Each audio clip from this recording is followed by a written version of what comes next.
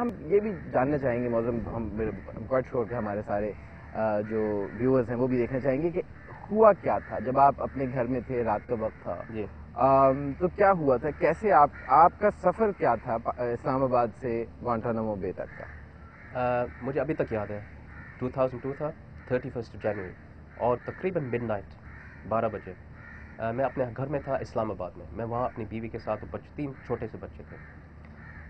کسی نے دروازے پہ کھٹکھٹایا اور میں اچانک سے حیران ہو کہ اتنے بجے کون آ رہا ہے.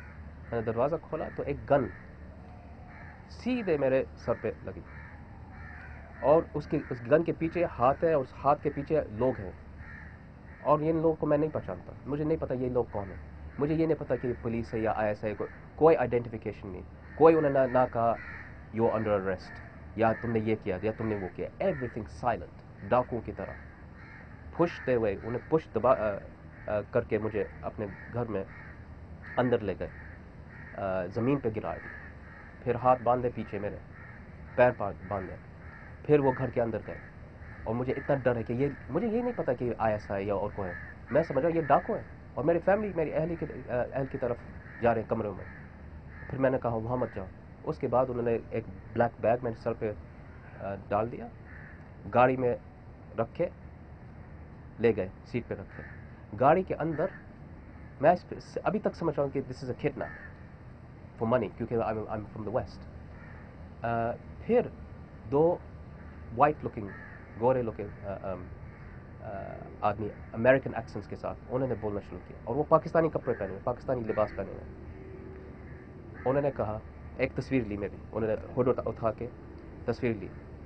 Mister bag you can either answer our questions here or you can answer them in Kandahar and Guantanamo Bay.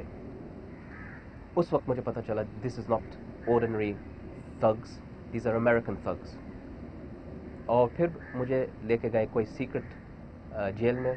مجھے نہیں پتا تھا کیونکہ ہمیشہ میرے سر پہ کوئی بیگ لگا ہوا تھا اور اس جیل میں کوئی امریکنز نہیں تھے، صرف میں اور دوسرے قیدیوں کو وہ لے کے آئے تھے. دوسرے عرب تھے، کچھ پاکستانی تھے، کچھ، اور ان کو جیلوں میں کے سیلز میں رکھا. مجھے ایک ذرا تھوڑا سا زیادہ احترام کیا، میرے ساتھ کمرے میں رکھا اور انہوں نے کہا، پاکستانی انٹیلیجنس نے کہا کہ بیٹے ہم کو پتہ ہے کہ تم نے کچھ نہیں کیا، نہ تم یہاں وانٹڈ ہو یا مطلوب ہو، لیکن یہ امر امریکہ کی طرف سے آیا، ہماری طرف سے نہیں. ہم نے کچھ. اس کے بعد آپ بگرام میں بھی رہے اور گوانٹانامو میں بھی رہے.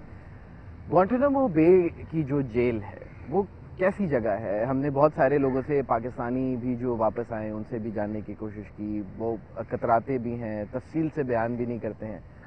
ایک نارمل آپ کا دن گوانٹانامو بے میں کیا ہوتا تھا؟ واٹ ڈو یو سی؟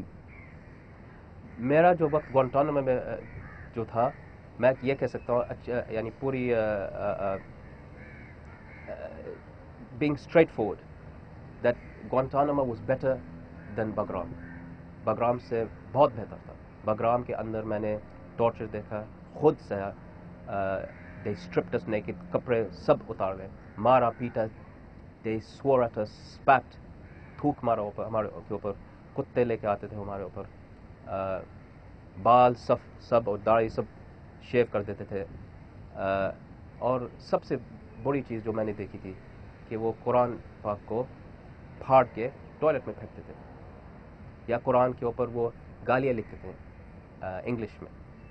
اور اس پہ جو ہے نا بہت دکھ آتا ہے کیونکہ ہم کو پتا تھا کہ ایک تو ہم مظلوم ہیں، کچھ نہیں کر سکتے ہیں، لیکن جس ملک نے ہمیں ہینڈ اوور کیا ان کا بھی ایک ہاتھ ہے اس میں، کیونکہ ان کو پتا ہے کہ یہ لوگ کون ہیں.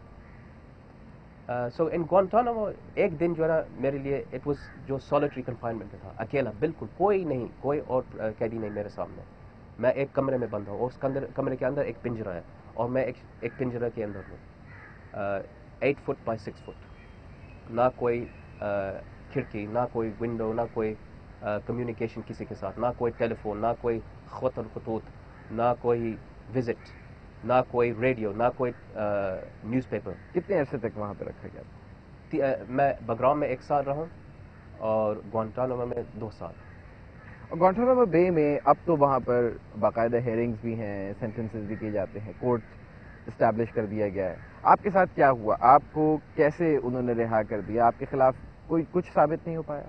وہ جنرلی کہتے تھے کہ مجھ سے اور سب سے کہ you are either member of القاعدہ اور طالبان. اور میں کہتا تھا ٹھیک ہے، if I have done some thing, میں نے تم لوگوں کو کیا کیا، ثبوت دو. ایٹ دس ٹائم، اس وقت پہ، اسی جگہ پہ تم نے یہ کیا ہے. میں نے کہا I am a law student in the you کے، میں نے لا پڑھی، آئی نو امیریکن لا، آئی نو برٹش لا. مجھے بتاؤ کہ میں نے کیا کیا، اور پوری تفصیل سے تھرو دا لیگل سسٹم. وہ کبھی نہیں کیا انہوں نے، چاہے وہ ایف بی آئی ہو یا سی آئی اے اور اینی بڈی ایلس. تو مجھے یہ نہیں پتا تھا کہ میرے اپنے والد صاحب، اللہ ان کو جزا الخیر دے، کہ وہ برطانیہ میں بہت بڑا کیمپین انہوں نے شروع کیا تھا میرے لیے. اور وہ صرف یہ کہتے تھے اگر میرے بیٹے نے کچھ کیا ہے اس کو عدالت لے جاؤ، اگر کیا ہے کنوکٹ کرو اور سزا دے دو، اگر نہیں کیا ہے تو آپ تو امریکہ ہیں. اگر یہ آپ مثال دے رہے دنیا کو تو وہ باقی ممالک کیا کر رہے ہیں. پھر آخر میں ان کو سپورٹ ملا تھا گورنمنٹ سے، اور گورنمنٹ تو خیر نہیں لیکن کچھ افراد جو گورنمنٹ کے تھے، اور عوام سے، قوم سے، برطانوی لوگ سے. اور آخر میں اور جو دوسرے برطانوی شہری تھے واپس آ گئے تھے. نہ کوئی چارج، نہ کوئی ٹرائل، نہ کوئی ایکسپلینیشن. اور ابھی ہمارا کیس چل رہا ہے اپنی حکومت کے خلاف. یہاں لیتے ہیں ایک مختصر سا بریک. ہمارے ساتھ رہیے. بریک سے واپس آ کر معظم بیگ سے گفتگو کا سلسلہ جاری رہے گا.